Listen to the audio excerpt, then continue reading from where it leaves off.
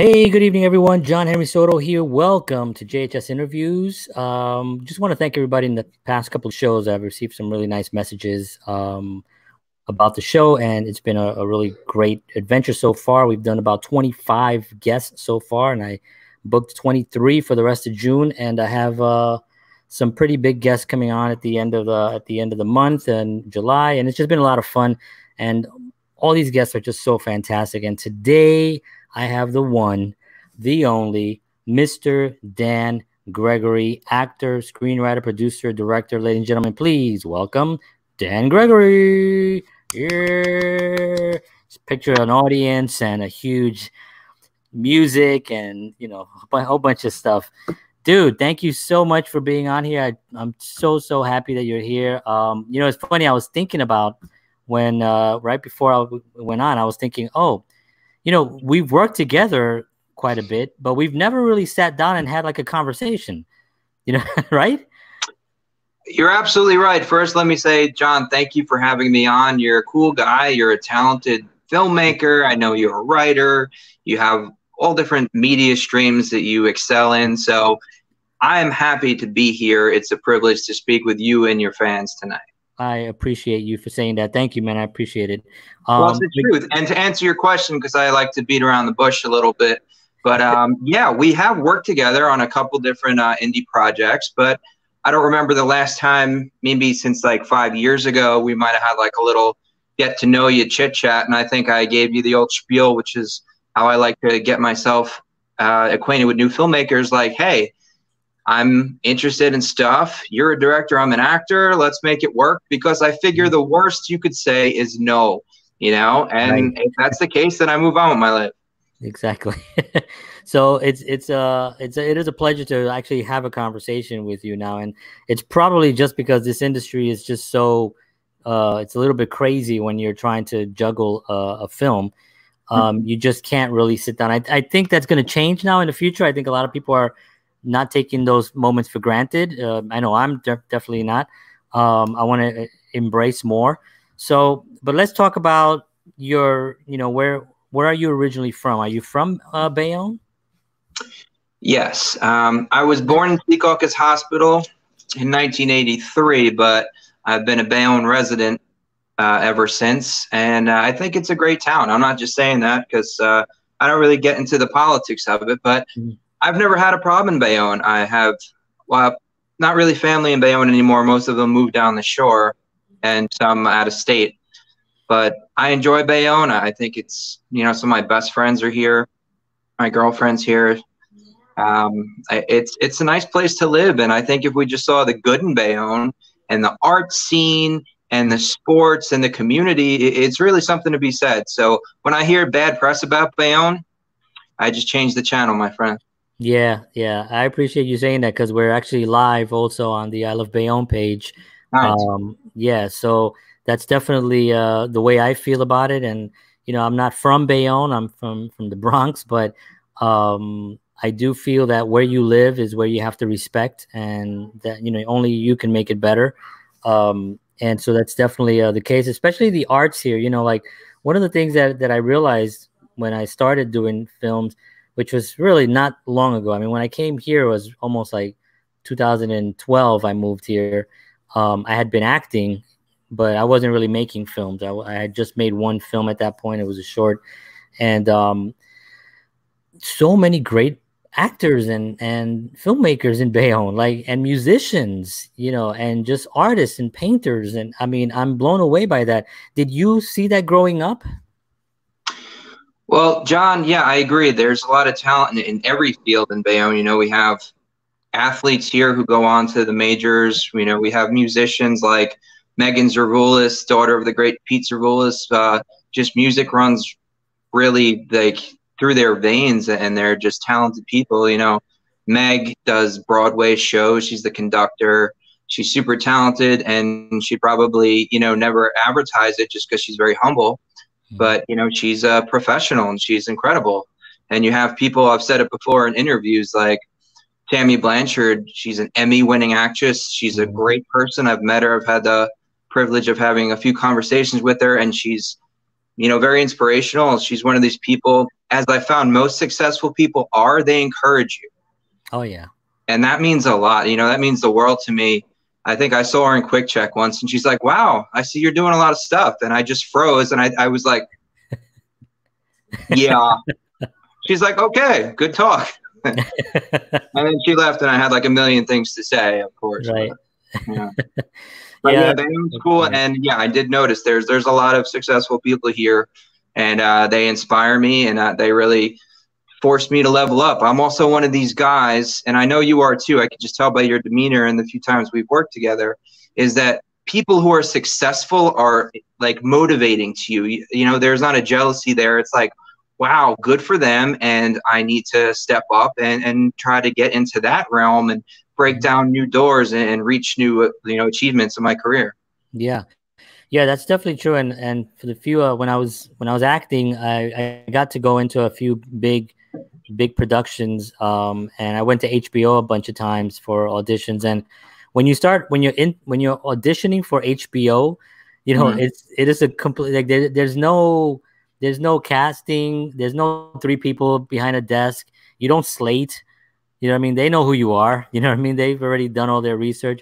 You go into a room, you literally sit on a couch and you just talk to some people as they're drinking tea, you know, and they were just, and it was really, but they were so encouraging. They were just so positive about the work. And that to me is like a really big part of the industry. And there's this middle, I talk about this, where there's this middle ground, you know, where you have the indie films and stuff, but then there's this middle area where sometimes you run into people that are just not really on point, or there's a little bit of negativity in this. Like they're not up there, but there's this little layer, and I've run into the layer.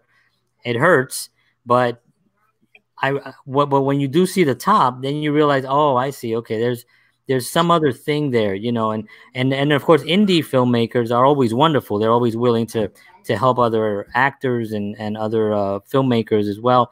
So for me, it's a joy to actually be able to meet people like you here in Bayonne, and to be able to experience what we're experiencing right now. You know, so did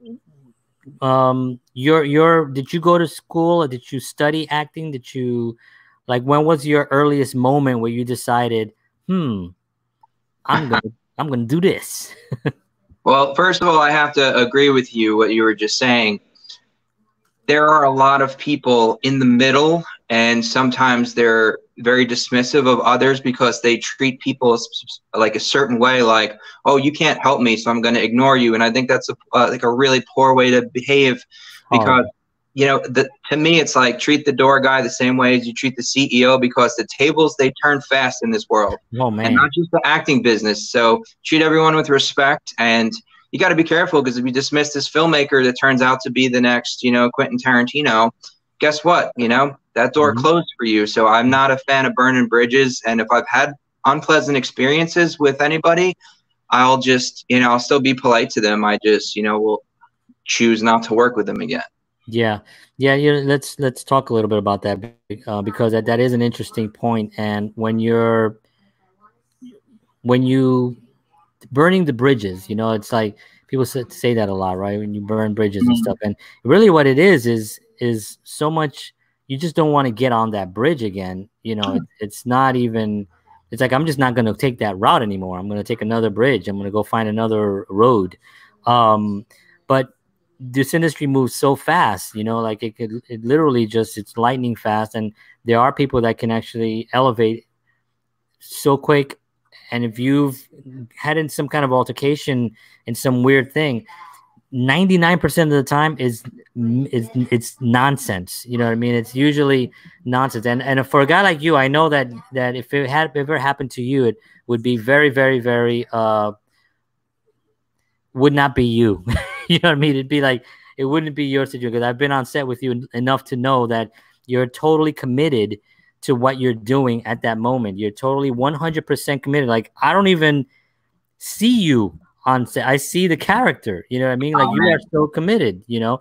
So for me, that it's like, that's why I keep, you know, asking you. And, you know, I know we have a couple of films that are still not out, and I feel horrible about that. We're going to talk about that in a minute, but I just appreciate your demeanor and the way you carry yourself on set, because it just shows that you're there to work.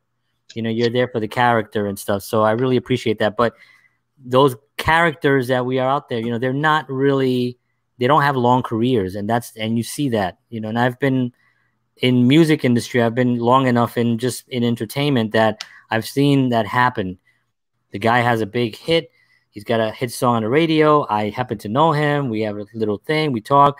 And then suddenly the next time he's no longer there, and he's struggling. And, you know, it just goes fast unless you have a certain level of discipline.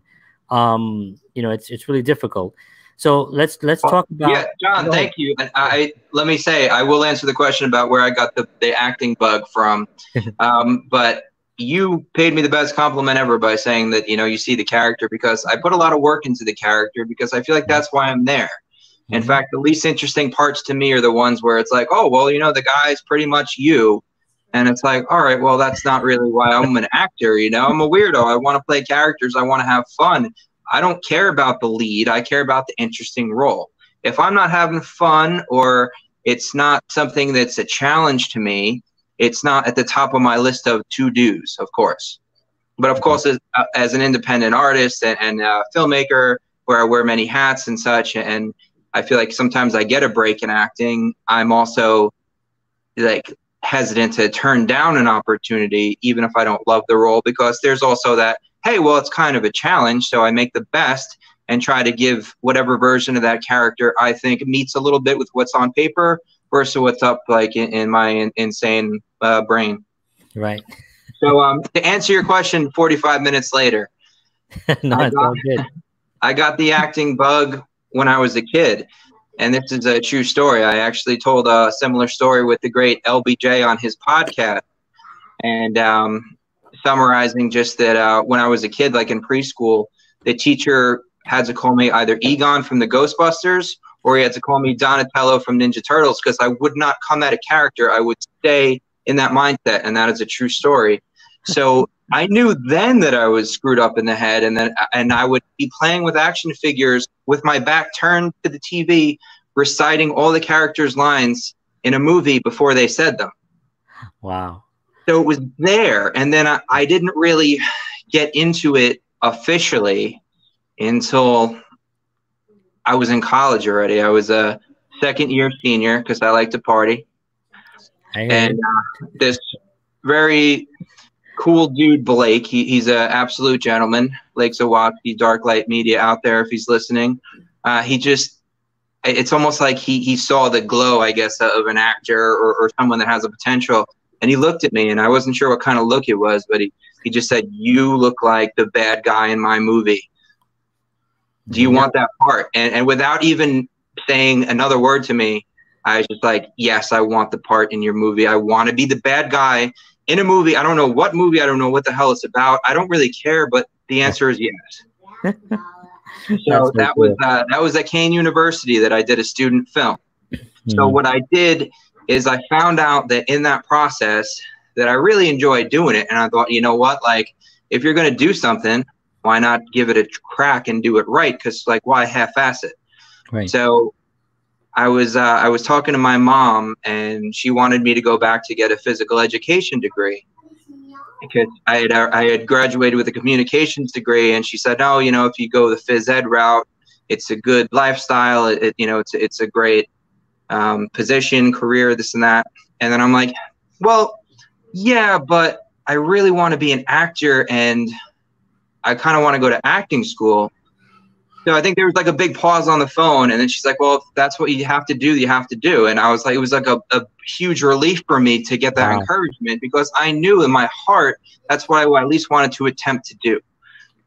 So I took a course at New York Film Academy in 2010. I learned a lot. And here's the thing, whether it be the best acting school or the worst, it's really what your mentality, what you get out of it. Right. So I was a student of the game. Before I went to acting school, I read books about acting. Michael Caine's Acting on Film. Oh, yeah. There's a great Larry Moss book, The Intent to Live. It really blew my mind. So by the time I got to acting school, I thought, wow, like I'm I'm going to be the best actor in the class, and whoever's better than me, I'm going to make my best friend, and I'm going to learn from them.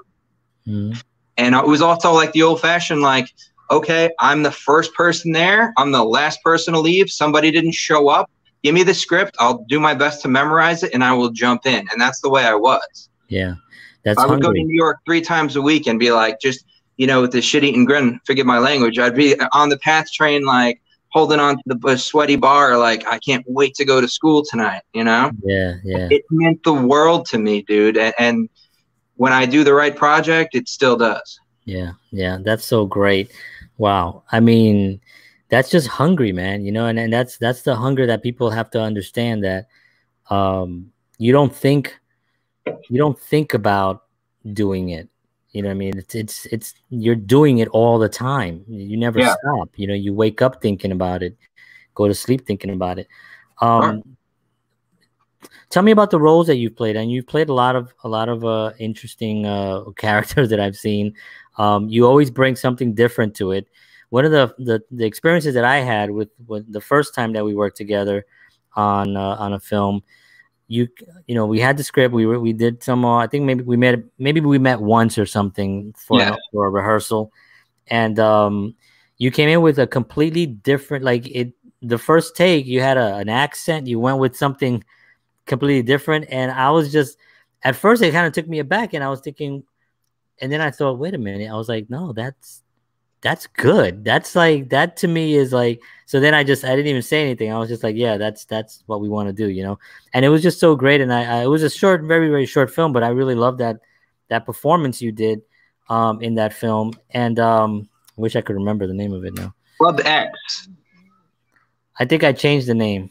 Club G, some club. It was a club of sorts. No, when it actually, I put it out, it was something burn. Feel the burn? Feel the burn. Feel the burn. That's what it was. Yeah. Okay. Got it. Yeah. Yeah. So let's talk about that a little bit, because you've done a lot of projects. And when I was in, and I'm gonna full transparency, right?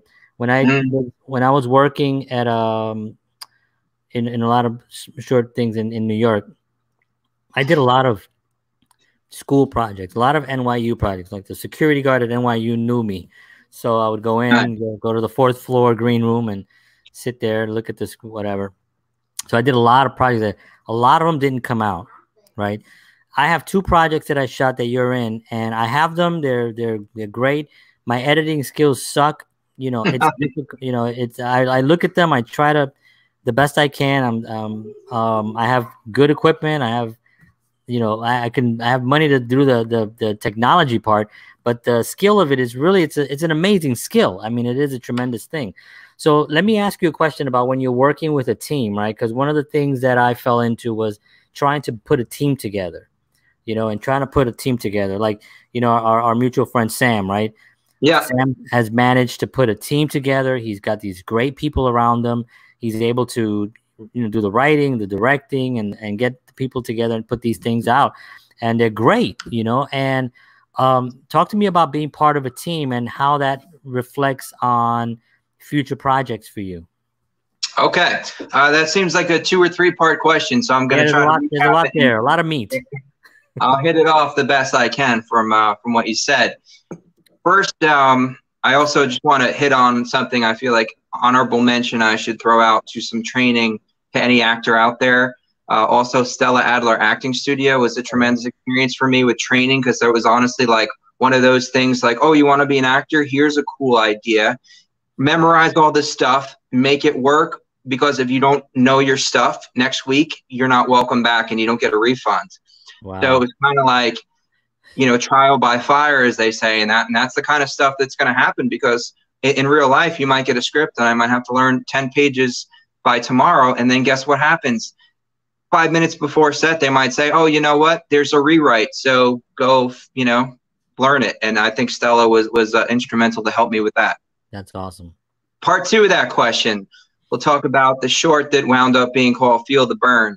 I go by what I'm influenced by, and I feel like it's important for any artist, especially an actor, to be in tune with not only modern day media, but to look at the greats. And honestly, steal from the greats, you know, don't steal a whole performance, but steal bits and pieces, you know? So at that point, I believe it was late 2015 or early 2016, we had worked together for the first time, and I was on a Brando kick. So I was watching the movie Sayonara. It's a 1950s Marlon Brando performance where he uses a Tennessee accent. And I tend to use there's different ways to learn accents, and there's a phonetic way that I took a course about that, but I go by ear. And also another thing is, like, if you're going to do something, you know, there's different variations of almost any kind of dialect or accent. So as long as you commit to the specific one you choose, and if and with a comedy, you have a little more leeway. So I was kind of using like a Tennessee accent for the character because he felt like, unlike me, who generally takes their time and thinks and speaks slow, like I wanted this character to really honor the fun material that you wrote. And he was a fast talking guy, and he had a story of like the worst day ever being a personal trainer at the gym. So to me, it just sounded funnier playing it serious while using this comical Southern accent to kind of just highlight the material that you wrote. So thank you for that. And I appreciate, you know, the inspiration, because it just popped in my head, because you could have said, Dan, let's cut it there. And I don't want that nonsense, but you allowed me to roll with it. I felt comfortable with you right off the bat, and that was a big deal for me. I will say, actually, before we go on, I will say that when I actually do that a lot, because if I do something, if I think that something is way not what I was envisioning, but I don't think I've ever actually done that with you with anything. Like literally, I think you and I have maybe a few other actors that I've worked with, very few, maybe 2 or 3. Casey McDougal, which I've worked with many times. I don't, you know, there's just, when you're directing you and people like that, you really want them to come to the table with something that you're not thinking of, because that's what makes it interesting for me. Like, I just thought of this character. I'm not, this character could live on, you know. I mean, this oh, I'd love to see more. Those two characters could actually just keep going. I could totally see them doing a bunch of stuff together. So for me, to see the actual character suddenly be there, and I'm like, oh shit. I'm like, wow, okay. You know, I was thinking something completely different, but now I think that's it. It's very, very, very cool. I'm sorry, go ahead. Oh no, please. I agree. You know, with something like that, it was just a fun kind of one-off shoot. But I remember on the day we thought like, wow, these two characters could have easily had like a spin-off web series type of thing that would have been an interesting dynamic. And you never know what the future holds, so we might just see that. Yeah. To answer your question, the last question about the collaborative nature of groups that I'm associated with, it's a huge influence, because knowing that you have people you trust, knowing that you have talented people in place in the different aspects of filmmaking is a beautiful feeling, because it's like, okay, if I want to make a project, I don't want to do it poorly. So I want to have the right person. So Narrow Bridge Films, which is a Bayonne film company, if you're not familiar with, founded by Sam and Isaac Latinsky. I've been a part of it from day one. We've done some good stuff in the past. We got some good stuff presently, and the future, I think, is going to be like up here. So we have people like my dear friend Joey Mosca, who does sound, but he also directs. He also does lights. So you have technical aspects covered. You know, Sam and Isaac are also writers in addition to actors. I do some writing and producing myself, even direct here and there. And as we know, I love embarrassing myself with silly characters. So that is like my contribution to the organization. So in between projects that I'm auditioning for, because sometimes it's a waiting game. Like, if we're going to reflect on the present moment, the COVID is obviously stopping, unfortunately, all the artistic community. So I have a few projects that I booked in pre-production, but who knows when we're actually going to be able to film them. Right. So the beauty of working with a hometown company, or say like working with you and Frank, and you guys are also, you know, super talented too. It's like, you know that you're going to have fun. You know that you could step out of your comfort zone and try something differently, you know? Right. Like that HBO may not say, oh yeah, I don't know if we need you to, they may not trust me to lose 10 pounds and use a Southern accent, or, you know, all of a sudden go be a German or something. But if I'm writing my own material, I'm going to stretch my you know, acting muscle and really try to push the envelope, because the worst case scenario is that it fails, and I'm not afraid of failure. And I think we just have to embrace failure. You know, I don't know who said it. I'm not trying to take anyone's quotes away, but if you're not getting rejected on a somewhat daily basis, you're not shooting high enough. Right. Yeah, absolutely. Yeah. I mean, that's kind of a kind of a well-known thing for any artist, really. You know, you have to be, you know, there was that little clip on Steve Martin when he was talking about his stand-up comedy and his writing. And when he was just coming up in the 70s, you know, somebody said to him, you know, you should probably just stick to writing. You know, the stand-up comedy thing, I don't think is working, you know. And he, you know, he talks in one of those master classes. He just says, you know, he's, oh, great. I got my badge. I got my badge of honor. You know, I got my rejection. You know, now everything is fine. I can just keep going. You know, he turned out to be one of the biggest comedians of all time. Oh, I love that. Let me step in on that. Steve Martin has, I think, like the best quote ever, where he says, like, you be so good they can't ignore you. Right.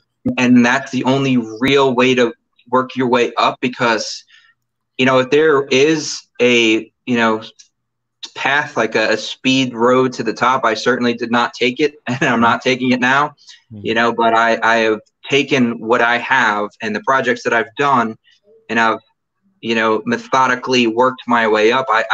I never knew anybody. I was the kind of person, like, I have a dream and I have to start at the bottom, and that's cool, because I will be that first generation entrepreneur that, you know, I earned everything. It wasn't like, oh, cool, you know, mommy and daddy. And I'm not crapping on anybody that has connections. God bless them, because they don't have to, you know, work as hard. But and I never had that connection. I had to earn it. I had to go to school and become friends with filmmakers and write my own films. And I was starting to, you know, make better connections and do stronger work through, like, just hustle, and through whatever, you know, God-given talent I have, and whatever luck I get along the way. Yeah. But in the terms of social media, here's a cool thing. What we were just talking about, rejection. And I think this is important for anybody that's actually my Facebook friend to know. And I might have said it before in a funny post, or just to reiterate, not every day is awesome. Not every day is, I got accepted to a film festival, or I got nominated for an award, or I won an acting accolade. There are a lot of days where I get an email that's like, sorry, we went in a different creative direction, or you just don't hear back at all. And then you look at the IMDb page and you see somebody else got the part that you were really hoping for. Right. What do, John? I simply keep it positive. I only post the good stuff, because you probably don't want to hear about it no more than I want to go on Facebook and see somebody saying, oh, stuck in traffic. Okay, what am I supposed to say? So sorry, you know, people have real issues, you know. Now, I'm not saying that, you know, if something bad happened in someone's life, like, yeah, you know, social media is comforting, and you could post about it, and I hope people do, you know, give them the proper attention that they deserve. But I'm not going to go on Facebook and complain because I didn't get a part, or because it's been a month since I landed a new opportunity. But I've been lucky and I've been assertive. So if I send all my material to many different film festivals, and I really, like, learn how to play the game, it's like, then more opportunities are happening, because people see my professionalism. You know, I'm going to get there on time. You know, I'm going to know my material. You know, I'm going to bring something to the table, and I'm not asking for anything. I'm not asking for a favor. I'm going to give you a good performance if I sign on to your project, you know, whatever the deal may be. I'm not going to do something anymore if it's not like a full commitment. So for the Facebook world, it's not always sunshine and rainbows. I just try to keep the positive things posted on here. Pictures of me and my girlfriend, pictures of my family, and whatever good is happening with my film career, or I will repost, you know, the accomplishments of other friends and filmmakers, because this is the industry that I've chosen. This is the industry that I will succeed at. And this is something that I really love doing. Yeah, that's awesome. Let me ask you a question. Do you think that someone who built a career from nothing, you know, basically, like you said, you didn't know anybody, you know, do you think that that makes you a better actor? Well, there's two different schools of thought on that. One is, you're born with the ability to act. And I partially believe that, but I also believe that anybody, literally anybody who's a human being, could learn how to channel their emotions and study the craft and really find their way. So for me, I think it's a mixture of both. But having no experience and not coming from a family of performers or anything, I just think it was something important for me to pursue, because at the end of the day, I really can't see long-term doing anything else. Like, obviously, I do what I have to do to, supplement my income, like most artists. But my dream, my vision, my stubbornness is to be a successful character actor and to produce and write and be in the film business. And I'm too stubborn to stop that, and I'm starting to get pretty good at it, so I'm not going to stop. And I think if it doesn't make me a better actor, it makes me a hungrier actor, which kind of forces me to maybe dig a little bit deeper and make a little bit better choices, because I'm not going to dial something in, because any chance you get in this business could be your last chance. So when I get an opportunity, I'm going to be open-minded like I am, and I go in there and I try to just do my best, and maybe for no reason add a little quirk to something that somebody else wouldn't have thought of, because that's just the way I experience it in my head, which is often the dangerous playground. You are definitely a great actor, and you're an award-winning actor. Every time I go on there, I see all, you're always, you've been nominated, you've won, and it's exciting for me, because I am one of those guys, and people sometimes, I think they think that there's some cynicism when I say something like that. Like, I sincerely feel so much joy when an artist is doing well. And I've met, hundreds of artists, maybe thousands at this point, where, not all of them, unfortunately, have made it, and that hurts. It hurts just as much, and I feel great when they actually are successful. So to see you rising and to see you doing your thing, for me, it's an honor to see your work, and it's actually an honor to be able to actually talk to you about it and to get your insight, because I think it's so valuable for other young artists, not even just actors, really, just artists, because your attitude and your viewpoints are exactly what an artist needs to hear. But it's so important for you to be out there and doing exactly what you're doing, and very, very empowering too. It does give you a sense of empowering. Now you're building a resume, right? Yeah. But your resume is also your reputation. And that's what you was talking about earlier. People know you're going to be on time, that you're going to know your lines. They know you're going to have studied the character. You're going to ask questions. You're going to bring something to the table that's very unique and different. Tell me a little bit about your process. You get a script. I read a thing about, what's his name? Silence of the Lambs. Anthony Hopkins? Anthony Hopkins. He gets a script and he reads it like 50 times in a row. He reads it 50 times in a row. That's his first thing. And then he reads it another 50 times, and he does notes. He takes notes on the next 50 times. So that's a process, I'm assuming. There's a lot of different, methods. There's no real right or wrong way, as long as you can actually, what's your process? Okay, I will answer that question for you. And first, let me say thank you for acknowledging, that I've had some artistic success. And I think that that's a meaningful thing, as anybody that takes their craft seriously. Are awards the best thing in the world? No, not at all. But it validates you a little bit. It makes you feel good, because it just shows that, you are excelling in your chosen field. Now, whether it be you're a teacher, or whether it be, you're a scientist, there are awards in any kind of career. And that is great. And I appreciate the accolade, but it's not why I do it, because I went like 9 years of working my ass off without getting anything. And then it's just been like, it was one opportunity came along, and I just felt like it was thrown into this world. And to me, the best part is the idea of networking, because what is the idea of awards come from film festivals, right? Or they come from some kind of industry like get together. So while you're there, it's not about the trophy or about the nomination. It's about showing other people in that room that, hey, I'm in this room, I deserve to be here, and so do you. You're in this room, and let's work together. And Right. when I say it, John, I mean it, because when I worked with a lot of different people, like who was a stranger one day, I might collaborate with the next week, or somebody hires me to act, or somebody asks me if I know any talented actresses, and I will always throw a few names out there because I want to help, even if it's like, oh, you know, a good sound guy, I'll recommend somebody. I don't want to just be like, well, I could do it. Like, no, it's a collaborative effort, and my goal is to just book more work, because that's what I want to be doing. I want to be constantly working, and I want to be successful in terms of, you know, having that be my only job. And that is something that I'm always working towards. And I feel like it's just a matter of time before one or several of the projects I've either done or I'm going to do soon takes off, and then it just puts me on a different bracket where it allows me to be have more financial freedom and just pursue it as a full-time thing, where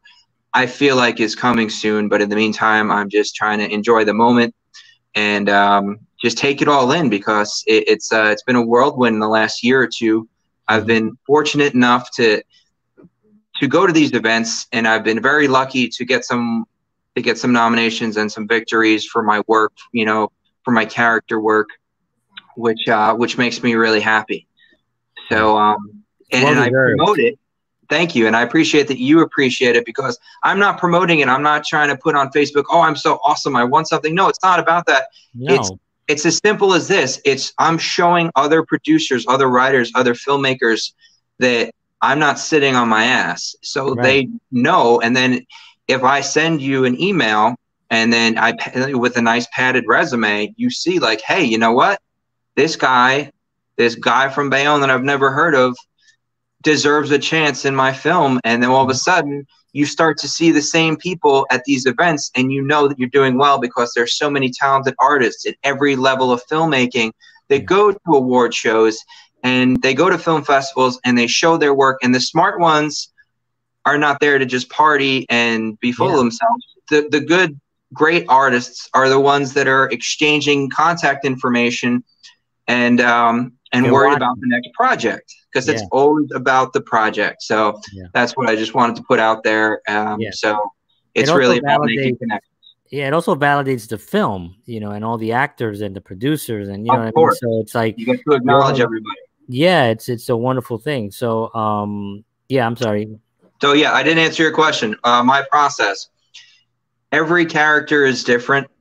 I kind of take everything that I've learned, whether it be the stuff I've learned through school or from reading, or just some of the own little tool bag of acting that I've just acquired over the years. And I will just simply look at the script, you know. And there was a good example that they say that if you're playing a character that's been brokenhearted, most people have at some point, so you can maybe draw upon that to portray that accurately on film or on stage. Other times you might get cast as the King of England. Now, we both know I've never been royalty. Right. Being on the show is the closest thing I've had to royalty, so I thank you for that. But so where do you go? Sometimes you have to just take, you know, you have to do your research, and you have to use your imagination, and you just have to really just try to dig into it, and you have to take chances and you know, old school choice making, and just really swing for the fence. And it doesn't always work, you know. If I've had success, I've also had a lot of failure, and I'm not afraid to admit that. There's been some projects that just fell by the wayside, and I take it personally, because I think that, you know, I'm to blame, even if I wasn't technically the person to blame. In my mind, you know, if it could have been better than it should have been, then I'll take responsibility for that. And I really think about whatever I'm working on at the moment. You know, I really want to dig away. So my preparation is not necessarily reading the script a million times, but I internalized it enough. Ron Burrus, who's a fantastic teacher from Stella Adler Acting Studio, who actually worked with the real Stella Adler back in the day, who was Marlon Brando's teacher. Wow. Ron said that an idea is, I remember this clear, even though it was like 7 years ago. He said, read the script 7 times so the script works on you before you get a chance to work on the script. So I thought that was a cool concept. I don't always follow it, but I think that's good to know. I like to think about also what I want to do. Sometimes it's a very selfish choice. I think like, well, I haven't done that. And you have to, and I ask myself a couple of questions with a character. Does it serve the character, and is it relevant in the screenplay? Because, you know, you can't just do something for the sake of it and eat the scenery, you know? Right. It's tempting, especially playing a fun role. It's very tempting to just try to be, you know, quirky or weird or like, you know, eat the scenery for no reason. But you have to think like, am I serving the material? And is it relevant within the context of the writing? Because as a screenwriter myself, I respect the hell out of writers, because it's not like they make it up and they print it. Like they probably did like 10 versions of it, or maybe 20. Maybe I'm reading your 15th draft, and who the hell am I to just change it? Unless, of course, I take a chance. And that's the beauty of doing something on film, as we both know. And if you're not under a crazy time restraint, then you could try it a few different ways, and just simply like, I'm not afraid of getting rejected. I'm not afraid of a director saying, cut. What the hell was that? Don't do that. Go back to the material, you know? Right. So I think you have to just have fun. And sometimes, you know, that approach just really works out, and sometimes it doesn't. Yeah. We were talking a little bit about the networking element of it. And it is such a huge I mean, you were here because we networked. I don't even know how. I think I reached out to you and you were a gentleman. You're like, cool, yeah, I'll meet up with you sometime. And we went to your office and we sat down and had a cup of coffee, and we said, sure, let's work together. And next thing you know, you had a script for me. Yeah. So I mean, you know, for me, it's you know, people talk about, oh, luck, you know, the guy was lucky or whatever, and it's just so much of preparation.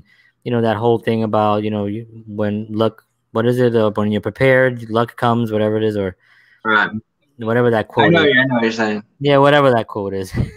But it's so true. Like, because, you know, I think about the times of that I was really prepared for something, and, you know, like last summer, I signed with Avanti, right? Avanti Talent. It was the first time I ever signed with an agency, and it was exciting. It was nerve-wracking, but when I went there, you know, and I've told the story before, so I'll probably my last time telling the story on the show, but I think it's relevant because I think it does show when you're putting out enough content and you're actually working, and for somebody like me, that I know I'm not going to get a leading role. You know, I know it's going to be, I'm going to play a quirky kind of a, you know, I play a lot of sympathetic mailroom guys. You know, I had a film that went to Cannes.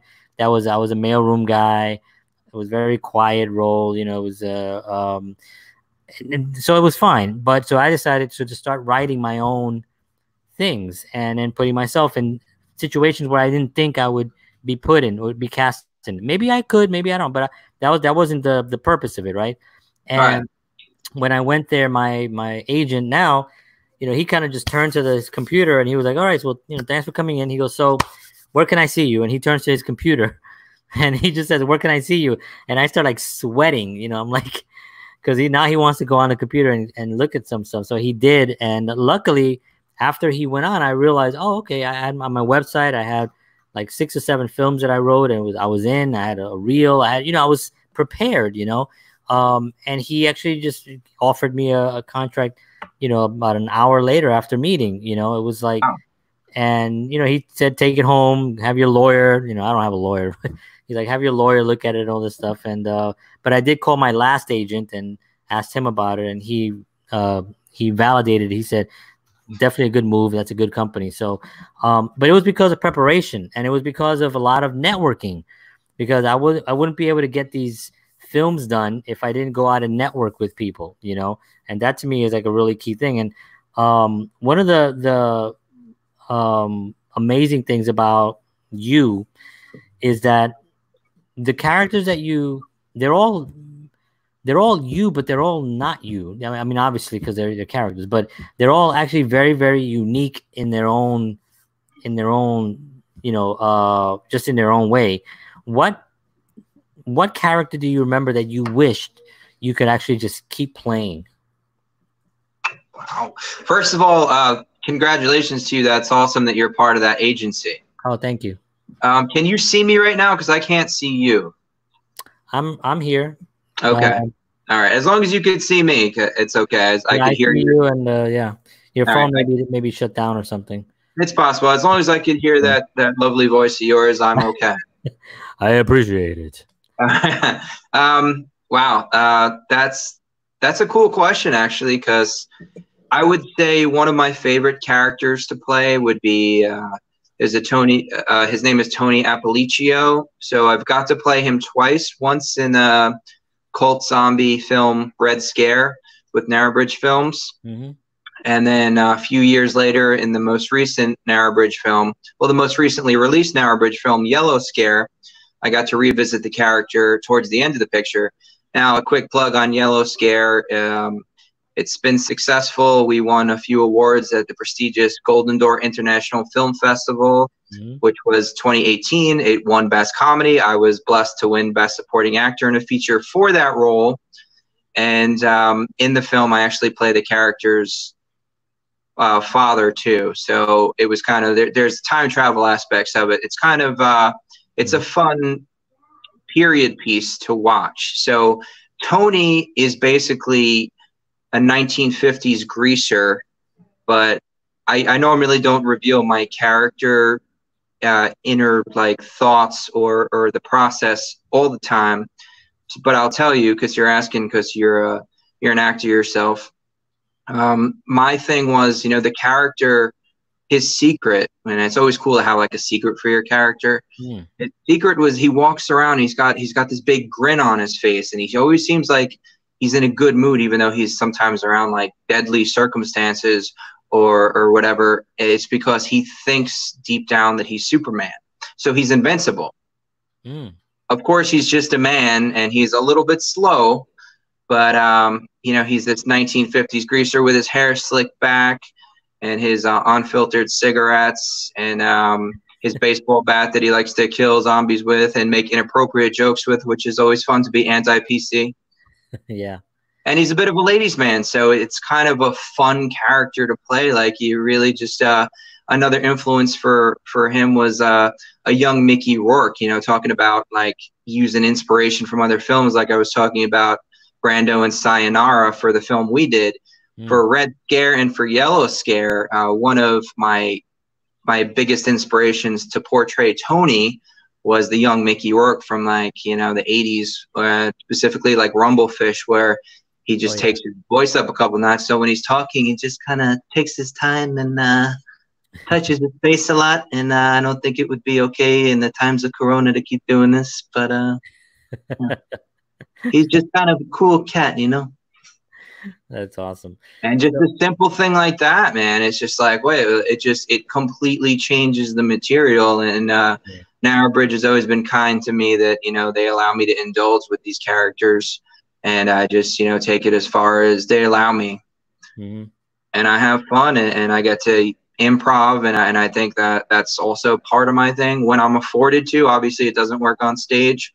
But if I'm given the opportunity and I work with an open-minded director and there's time, of course, if we're running short on time, as any film set tends to, then I try to stay on book. But for the most part, you just got to go for it sometimes.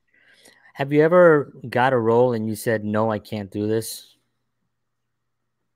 Because, are you asking why I declined it because of the material? Any reason? Just you looked at it and you thought the material maybe is not good enough or the character is not interesting enough? Well, I mean, I've done it for business reasons. So I'm trying to take myself more serious in the last couple of years as a businessman as well. So I'm not always interested in if a filmmaker, and I'm not trying to be a big shot, so I won't say to somebody oh, well, I deserve more, or this is not this is beneath me, because I don't believe that at all. But I think sometimes, you know, I will ask a lot of questions, and I think any artist that takes himself seriously should do so. And a few of them being the simple things, you know, what, where do you see this film going? What technology are you using? Who else is attached to the project? You know, I want to be in a film where other actors are actually actors. You know, I'm not a big fan of jumping into a film production where it's like, oh, cool, like, you know, my brother is holding the sound mic, like, you know, and I've done them, and I'm not trying to shit on those projects. I know exactly what you mean. I know. That's where I started. You know, I started with a handheld camera in the woods of Cranford, you know, 11 years ago, and in my mind, I was Johnny Depp. I was having the time of my life. So right. I would never crap or would never discourage any kid out there with a camera that wants to go do a terrible Irish accent in the woods, because I've been that guy. Right. So good for you, and go make it, and maybe you'll beat me to the Oscars. But for now, I try to look at it like, okay, is this going to go somewhere? Does the filmmaker take their craft as serious as I take mine? Right, right. So there have been a few times where, in my mind, I didn't get back the right answers to those questions. You know, I won't name names because I don't like to, you know, produce any kind of negativity. Of course. But I've one gentleman said to me, like, oh no, I'm not gonna submit it anywhere. I think I'm gonna put it on YouTube. And yeah, no, I don't know. I don't even like, I don't do IMDb or anything like that. And it was like, oh, it's like, well, no, thank you for your offer, but you know, I want to make films that, you know, if I'm gonna put the work in, at the very least, man, like send it to a film festival, or you know, give me the character of a lifetime, or, you know, something of note, or, you know, actors, especially, I can only speak for myself, but I mean, we want to sink our teeth into something. And I just want the opportunity to showcase, you know, my passion. So if I can't do that, then, you know, I would have to say no to a handful of projects. Right. And I think also when you've done a lot of work now, and you're actually you know, in demand on, you know, with Narrow Bridge and other, and you're award winning, you do have to start looking at your career more seriously. And yes, you can do a project, you know, that actually is someone is serious about it and is going to work on it. But you also want to make sure that you're not being used.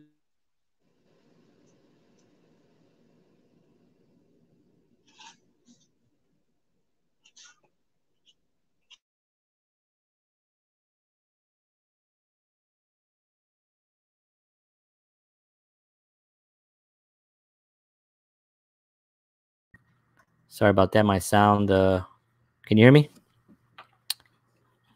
Okay, I can't hear you now. Hold on. I think you muted yourself.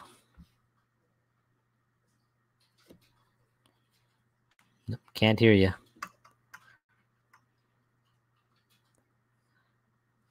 You try to troubleshoot that, and I'll just talk. So I think what I was I can't hear you. It says, "Can mute your guest." Okay, it says that you muted yourself on my end. So somewhere on there should be a. Can you hear me? It's all good. We got time. Let me just say hello to some people. Hey, what's up, Matt? Thank you very much for tuning in. Appreciate you.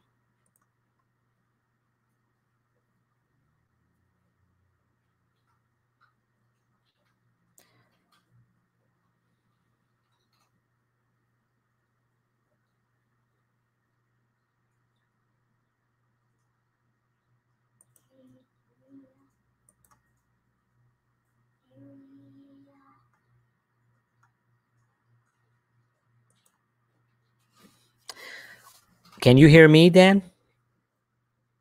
Okay. So If you'd like to just log out and come right back in again on the same link, I'll still just be here and I'll just talk a little bit more.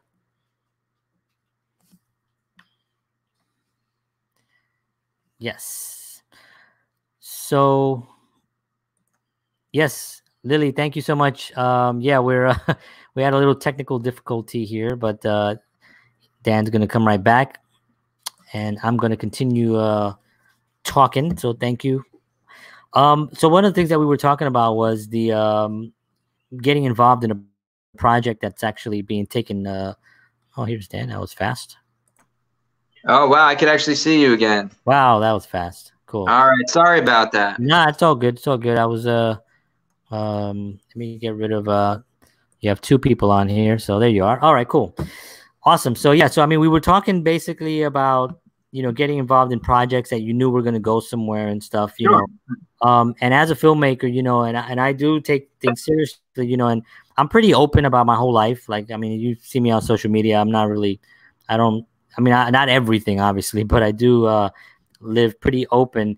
And one of the things that I have talked about is, as a filmmaker, the struggles that I've had personally in trying to get certain projects completed, because I seem to be really good at the casting. You know, I write, I do a lot of things that I feel comfortable with. I have tremendous talent, you being one of the most talented people I've ever worked with. And for me, it's like, you know, I want to get these projects done. And when you meet an editor and you meet somebody, you know, you get, and it falls, the relationship falls out, you know. Hey, Michael Simon Hall. Thank you. It really hurts because not only is the project at a standstill for me, it's at a standstill for everyone else. It doesn't bother me as much as it bothers me that it's everyone else is stopped. So, you know, so just from me to you, you know, I apologize that I know I have, you know, I haven't put out those films. Some of them are edited. I have pieces edited. I spoke to a couple. It's gonna get done, I promise you. And this year was the year to get those done. I was gonna pay somebody to do it, and then this COVID thing happened, and then he had a fire, and anyway, all this stuff happened. So it's just one of those weird things. What do you do like when you run into a certain like, how easy is it for you to kind of maneuver through the industry? Do you have barriers? Is it your own barriers, or is it industry barriers? What is your next step that you're trying to get to that maybe you feel you got to push? First, let me say that you don't owe me an apology at all. I know that the projects we did, dude, I know they're going to be good. And I also know that quality work takes time. Believe me. A quick little backstory is that two projects, two of my favorite performances in addition to Yellow Scare one was called Crazy Micah Comedy and another one called Tell Me Something Good. Both have recently been winning awards. John, I did these projects a long time ago. I won't say how long ago, but long enough ago where they were almost like just discarded. And then I decided, like, why just leave it on a YouTube link? Why would I sabotage myself the way I get mad when someone else sabotages me? I have control of this film. So I took it upon myself to not wait for anybody to submit it for me. I created a Film Freeway link. As you see, I'm not too technically savvy, so, you know, I had to, you know, figure this stuff out. And it was simple as, wow, you just make a resume or whatever, and you just upload your link, and then you send it to festivals. And I started taking these films that I was proud of but never had really seen the light of day, and I've been running with them, and I'm very happy to tell you, as you've seen, that they've been doing well, and it just encourages me to really like work for myself. And I think it's encouraging to you too, because it doesn't matter if we filmed End on That Day or Feel the Burn, and there's another one in there too, the Mafia one with Listen Charlie, Charlie with a lot of talented people, like that Richard came out Dwyer, really good. he's a great guy. Yeah, that was really good. I saw a bit of it and I really enjoyed it. So when it comes out, it comes out. No rush. Believe me, everything has its time for a reason. All right, well, I appreciate you saying that. Of course, my friends, and believe me, in this industry, there's where I am, which is where I feel like I've come a long way from where I started, but I'm also by no means where I want to go and where I will go. I'm confident enough to know I'm going to get to where I want, and that's simply working regularly and, hopefully, doing quality work with just great artists. And I'm starting to meet a lot of these people at film festivals. I've already met some really great actors and filmmakers and screenwriters at another group that I work with on an almost regular weekly basis. They're a part of the Brazen Giant Ensemble. And that is a New York affiliation where these artists get together, obviously on Zoom recently because of the health circumstances. But when real life happens again, hopefully soon, we meet and we work on original material, and filmmakers will say, hey, Dan, read this part. And then I read it, and then we do it in class. And not only it helps them hear it out loud, but if I do a good job, then maybe I get the part in real life when they actually film it. That's awesome. So I have huge respect for everybody at the Brazen Giant Ensemble. So a special shout out to my dear friends, Bill Sorvino and Christian Kyber, who are the founders, and to all the other actors and actresses. And there are a lot of very talented women involved with that as well, like Carrie McCann, Brooke Hover, just to name a couple, and also a couple of the talented women at Narrowbridge, like Maggie Perez and my own girlfriend Jaylene Perez, who actually I recently did a short film with, but I think she'll be the one to tell you all about it in a couple weeks. Yes, on the I think it's the 18th. Right.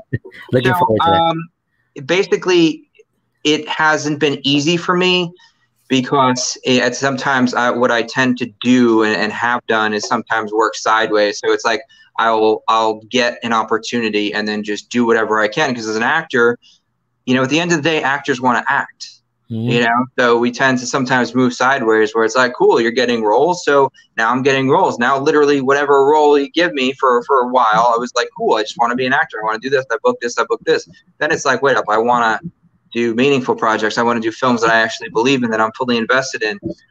So at this point, that you reach a level where you start to take it a little bit more seriously and treat yourself as its own commodity and as a business. I build up my social media. I'm very open on Facebook with my career, with my materials. I'm trying to work on my Instagram and Twitter. Like Instagram, I have my own hashtag, Daniel Michael Gregory, which I put on every single post. As obnoxious as it may seem, it actually helps me get a little bit of a following. And just like I follow anybody else that takes their career seriously, and it's something that is helpful for an artist in this day and age. You have to be out there and you have to be showing people what you're doing. So when I got to that level, which is kind of where I am now, I feel like I'm really just, getting to the meat of things, and I'm meeting really cool people. So the next level, to answer your question, I believe is where I want to go, is I think I'm getting closer to that. And I think I'm taking steps every day, because whether it be through my own connections or whether it be through third parties, I can't discuss that right now because I'm in talk with a specific company right now that I may wind up signing with. If we spoke like a week or so later, I'd probably tell you more details, but nothing's official yet. So I might have some good news on that front. That's awesome. But regardless, thank you. Regardless of representation, I'm always working, and I am fearless when it comes to pursuing roles. I will DM or private message a director I've never met, never worked with, simply because I want to be on their new film. And even if 9 out of 10 directors tell me to, take a hike, maybe one of them's like, all right, cool, audition. So if I do half a decent job, I prefer to audition in person. That's just kind of off topic, but if I get a role, I get a role. And sometimes you get lucky, but you said it before, when preparation meets opportunity, magic happens. Right. That's what I was trying to say. You said it perfectly, and I completely connect with that. Most recently, or before Corona, I worked on a project I had auditioned in New York for, and I feel like I was bombing in the audition room because there was like 4 people in there and they never looked up from their phones.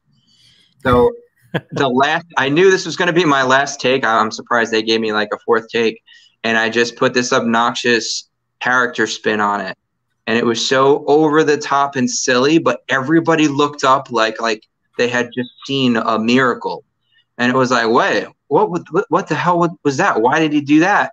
And then sure enough, I was offered a part, not a huge part, but still in a feature film, working with people you've never met before. It's a good feeling. Right. Wow. That's awesome. Thank you. I took that enthusiasm, not really knowing who I was working with. And the night before production, I get on a call sheet that I'm going to be on the same call sheet with Oscar-nominated actor Eric Roberts. And I'm like, whoa, this is like some kind of vision board coming true. It's some kind of manifestation of greatness, because I had always been a huge fan of Pope of Greenwich Village with Mickey Rourke and Eric Roberts, and now I'm going to meet Eric Roberts. So Mickey Rourke, I hope to work with you sometime, buddy. Yeah, I heard he's good. Yeah, it was cool. We didn't have a scene together, but he was on set, so I just shamelessly ran up to him, and I'm just like, hey, and I started to sound like an idiot again. I was able to finally get out. Hey, my name's Dan Greggory. I'm a huge fan, and it's so cool to be on the same film with you. And it's just awesome to meet you. And he's like, hey, Dan Greggory, nice to meet you. And I was like, cool. And then I'm like, and then he walked away. And then I'm like, I didn't get a picture. So my fellow actor looked at me. He's like, you have about another 10 seconds before it's really weird to ask him for a picture. So I just run next to the trailers were like right there, and I got him right before he ran into a trailer. And I'm just like, Mr. Roberts, he's like, you want a picture? And then he just stood next to me, and he made it super comfortable. And we took like a bunch of selfies, and I was like this fangirl, like, dude, we're supposed to be coworkers, but I clearly spazzed out and made a fool of myself. But I was so happy to be like, hey, guess what? I'm not just some punk. I'm doing this movie with really cool people, including this fantastic director, Jack Andrew Cook. Trust me, he's an up-and-coming director. I just auditioned for one of his newer projects, so hopefully good news soon on that front. And that's how it happens, because all these cool people I met on that set, like, I want to work with them again. And I mean it. Like, I'm genuinely saying that. Like, I really do. Like, I hope we could all collaborate, and anybody that takes himself seriously, I take seriously, and vice versa. Yeah. And also on set, it's they feel if you're comfortable on set and they like how you work on set, they're gonna call you back. You know what I mean? It's just, that's just the way it is. And it's happened a lot of times where you just have a good experience. You don't. I've done some little things, a lot of little things, but you hear like these actors that get this stuff, and they have decent roles, but they're very interruptive. They interrupt. They're making jokes. They're just they're just happy to be there. There's this weird kind of thing, and I've seen it all too often. Where on films, you see the ones that get so nervous, and the ones that are sincerely nervous, that are just really happy to be there, do a great job. And then there's the ones that are just over the top crazy, and you have to run into those kind of things. And I think networking is a wonderful thing, because you get to meet.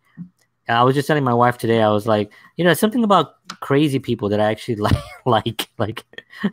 It's like, I just like, I don't know, not that you're crazy, but like, I just like talking to people that are eccentric and, and a little bit, I guess I'm kind of like a loony myself, but my kids can tell you that. But, I just feel that it's people that really don't take themselves so seriously. You know what I mean? That they're out there, they're willing to enjoy life, they're willing to take risks. Like that fourth take that you took there, you took a risk. Big time. A risk. And that's the kind of thing. Let's talk a little bit about that. I don't know how much, we've got an hour now. I don't want to wear you out, but if you got a few more minutes, I want to ask you a few more things. No, I literally have nothing to do. Okay. So let's talk. Let's talk about auditioning, because you were talking about auditioning a little bit. And what's your experience with auditioning? What, I have my own views on it, but I'm going to let you go first on what you think of the process of auditioning. Okay. I read a book, a Heath Ledger book, and I kind of agree with him that it's like it's a very strange process, and I don't really believe it's a great measure of someone's talent, because there are people that could give the best audition and then freeze up on set, and then there are people who give a mediocre or outright terrible audition that are really fantastic actors. So it's just it's one of these huge learning curves for me, and it's just I hate the phrase the new norm, but it was kind of catching on before with the video auditioning, but especially now in the world we live in, like it's just easier, it's faster, it's cheaper to quickly send a video audition. It has its ups and downs. Like obviously, if you're on a video audition, you could do like 10 takes and 10 variations, but is the casting director gonna want to watch 10 different takes with 10 different characters? Probably not. Right. My thoughts on auditioning are I'd rather be in the room, because one thing I learned years ago, and this helps not only in acting but other aspects of life, is to just simply be coachable. So, you know, that we all have people we report to, our boss, the director, the producer, whoever. Everyone answers to somebody, right? And if somebody says, hey, that was good, but could you just be a little bit louder? Or could you try that again and give me a specific, you know, action to play, or a different directive, or a different objective to portray on camera? And I'm going to do it. I'm going to do what you ask me to do, or I'm going to, you know, use, you know, whatever talent I have to try to make that happen for you. Right. So I prefer to audition in person, given the opportunity. And I hope to be in a better position sooner than later to audition in person for bigger projects. And I don't necessarily mean better projects, because there is a ton of indie projects that are probably just as good as this Hollywood stuff. But I want to be in that position, and I'm manifesting that I will be, to be, you know, opening bigger doors and auditioning for, you know, well-known directors, and really just, you know, showing everybody what this dude from Bayonne is made out of. Yeah, awesome. And you're doing the right things. I mean, there's, you know, it's like you're gonna get there for sure. Thank you. You're welcome. My take on auditions has always been it's just a weird process. You know, I mean, you're right. It doesn't measure really a person's talent. I think that what it does, you know, there's also like another, and there's a documentary. I don't know if you ever saw it. It's called the documentary itself is called That Guy That Was in That Thing. That's the name of the documentary, and it's a documentary, and they interviewed, like, I think it was like 7 or 8 of the most popular character actors that we've seen hundreds of times and stuff, but we don't know what their names are. Okay. And that was a documentary. It was a great documentary. But one of the guys said, you know, about auditioning, he basically said, you know, you can walk in one day, and you walk in and you remind the casting guy that you remind him of his brother, or his, you know, that he loves. Or you can walk in and remind him of his brother that he hates. You know what I mean? It's like, and so it's like, you can't, how can you read the room? You know, it's really difficult. Moving forward now with the whole COVID situation and this type of auditioning, I have one tomorrow actually, but the way these things kind of work about sending, thank you, appreciate it. You know, sending these, this is new for me, right? I don't think I've never done this. I've done it now since we have been in COVID, but before that I had to learn this process. But then I'm thinking to myself, think about how much money casting directors are going to save, right? They're going to start doing, this is the way I see it's going to happen now. They're realizing a lot of different things right now. They're realizing that they can go out and they can get 200 video submissions that they can spend 1 week just looking. They're going to narrow that down to 50 actors, right? Then they're going to do a second audition, again video, but they're going to do a video talk, and they're going to, just like this, and I'm going to say, all right, do the scene again, and they'll coach you. Then they'll narrow it down to 10, and then they'll have 10 people come into their office, you know, and come into a space where they can just rent over at Shelter Studios or one of these places and just get an actual location. I think it's going to change the industry. I think it's also going to create a lot more opportunity for actors that generally cannot just get there. You know, it's difficult for them. And I think it's going to be more, I think we're going to see better actors in the next 50 years because of what recently happened. If we can actually just keep the planet going, you know, rotating long enough to do that. But I think that it's going to be a wonderful experience for a lot of people. So do you think that actually, I want to go back about COVID for a second. What have you been doing during this time? Like, what was some of the things that you decided you were going to focus on while we were all kind of locked in lockdown? Building my brand was like my primary objective. There was just a few ducks I needed to get in a row because, you know, I always feel like in life, if I'm ahead with, you know, one aspect, I'm falling behind in another. Mm-hmm. So I thought, you know what, here's some free time and here's the chance to really reevaluate, you know, what I've done, what I'm doing, what I'm going to do, and kind of line up with my activity with where I want to be. And that's like a recipe for success is you can't just hope, but you have to work towards something, right, and produce quality work. So like my goal during this health crisis, besides staying healthy and praying that my family and friends are healthy, is to just, you know, try to not let my, you know, imagination get the worst of me.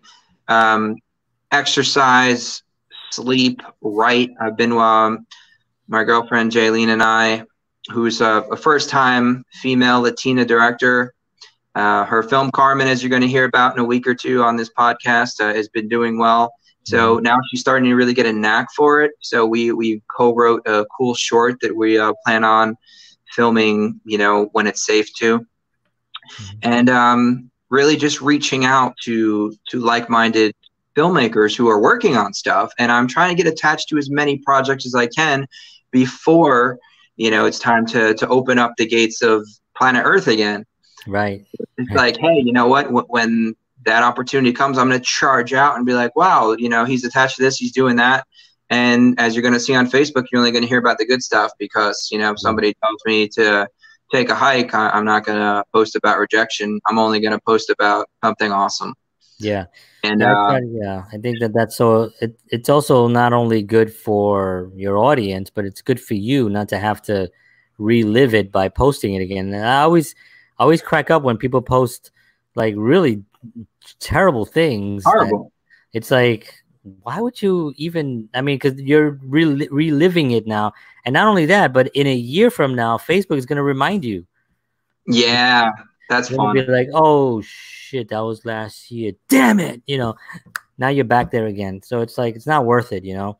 Yeah, Facebook memories are pretty haunting at times. Yeah, let's talk about social media a little bit. I know we touched upon it.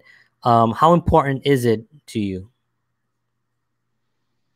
Social media is important for, I think, career. You know, like in terms of film stuff, and it's also it's kind of a boost at times. You know, it's really nice to say like, oh well, I booked this part, even if it's a small part, or you know, my newest film is going to be on Amazon Prime or like a major streaming service, and I post about it, you know, and then people encourage me and they support it. It's like, wow, that's so nice because it shows that there are good people out there.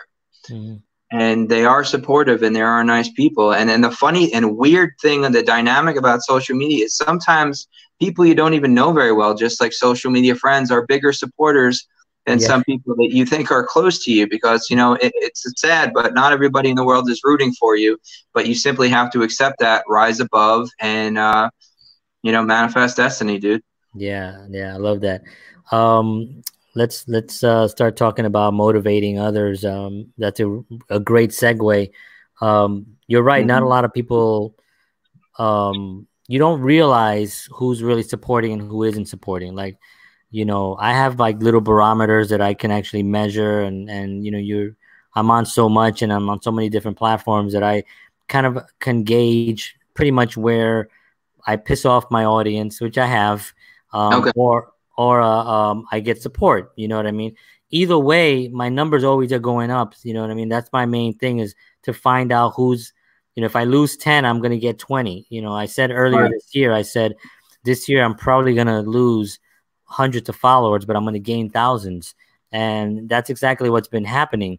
But younger people, younger actors, I don't mean young in age, I mean newer actors, because I started acting late in my life, and I I was playing music most of my life. So, but people that are getting into this industry, what advice would you give to them based on your experience on just keep moving forward and make it as tangible as you can make it? Like, you know, so a lot of people say, you know, you got to just keep going, never give up, you know, just keep moving forward, you know, which is all true. It's all legitimate, you know, but do you have any tangible information that somebody can take with them and say, you know what, this is what I'm going to start doing from now on? Yes, I do, actually. The fantastic dude I know who's also a very talented cartoonist, actor, and comedian, Sean Newman, who's actually a part of Frog Boys, which gets a ton of press from NJ.com. Sean told me something a few years ago that really like snapped, you know, into my brain. And he's like, whatever project I'm doing, I do my best, and I think to myself, when I'm done with it, I don't care what happens to it. I'm not responsible for it. I don't care. It's done. Move on. Mm-hmm. And that was like a revelation to me, because I thought, I used to really get bent out of shape. I would be depressed if I had done a project and it wasn't successful, or it got shelved, you know. So from that point on, I'm like, you know what? Let it go. Do your work. Move on. And in my mind, it was like, no matter what, just do the next project. The only thing that's important is what you're doing. And when that's done, the only thing that's important is the project that you're working on. And if one happens to be successful and one is a flop, well, then, hey, man, you're batting 500. So the advice I would give to a young filmmaker or a young actor is, if you have the bug, as they say, go for it. I don't care if you're like, you know, 15 or you're 75 years old. If you feel like you want to do it, there's no recipe for success. There's no age limit. It's just one of these cool things that I would encourage anybody to do, because, you know, you might really just step in and catch on fire before I do. And I'm hoping that you'll say, hey, Dan was cool on that podcast in 2020. Maybe call me if you made it before I did.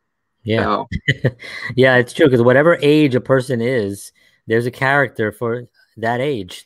You know what I mean? It's like, doesn't matter what just to touch on that a little bit, one of the things that I do is after an audition, I because you know when you get those auditions and you feel like, oh God, I could have done this, I could have said that, why didn't I do this? You know, I've had a few of those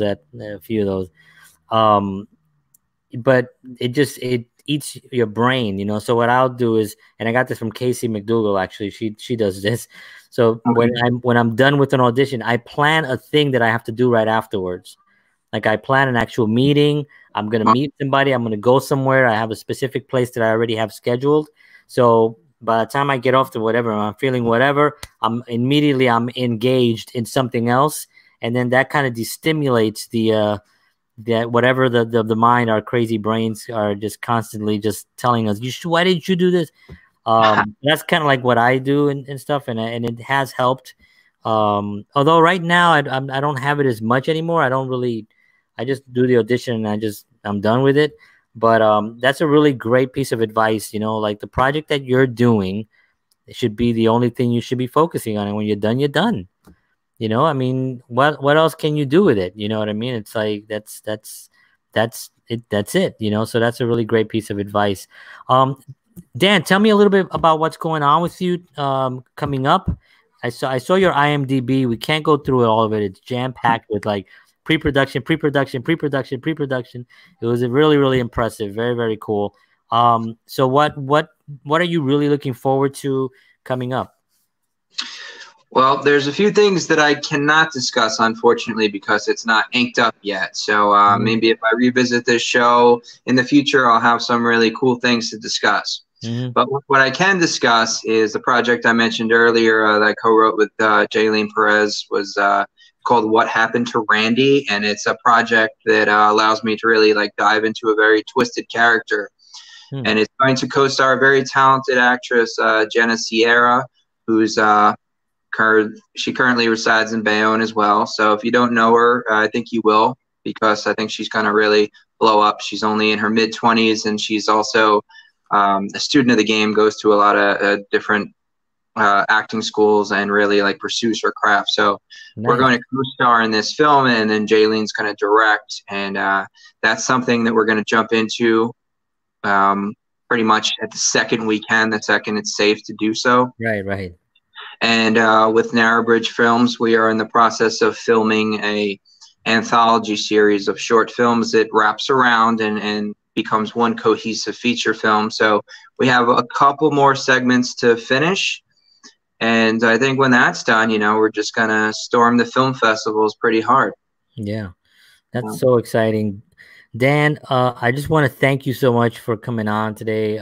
You've given us so much wealth of information and a lot of insight, you know, because I think that's really the important thing, that people want to tune in to kind of see the insights of what's happening in somebody that's on this journey right now, which you're on an amazing journey. So I just want to thank you for being here. Definitely let's plan for you to come back again, and we'll talk more about the stuff you can't talk about now, and all the other good stuff that's coming up and stuff. So I really appreciate you taking the time, man. John, it's been a unique pleasure, and I'm happy to talk to you anytime you'll have me on. And to anybody that listened tonight or is going to listen in the future, I really appreciate your support, and I encourage you to follow your dreams just like John encourages me. Thank you, man. I appreciate it. Don't go anywhere. Just stay right there. I'm just going to close the show. I'll be right back. So thanks, man. I appreciate you. Oh, righty. Well, that was awesome. That was awesome. Dan is just a great guy, and he's just a sincere guy. You know, you get like the idea that he's really pulling for everyone that he meets, and you know that he's very sincere, and I just love that about him. A lot of great insights. So I want to thank everybody. We had quite a few people tuned in. Thank you, Michael Hall. Thank you, Lily. Thank you, Matt.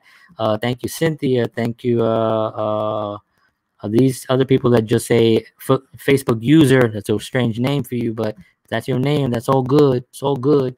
Anyway, thank you, everybody. I will see you all on Monday night. I got the Happy Couple is going to be on. That should be really cool and fun. And if anybody right there,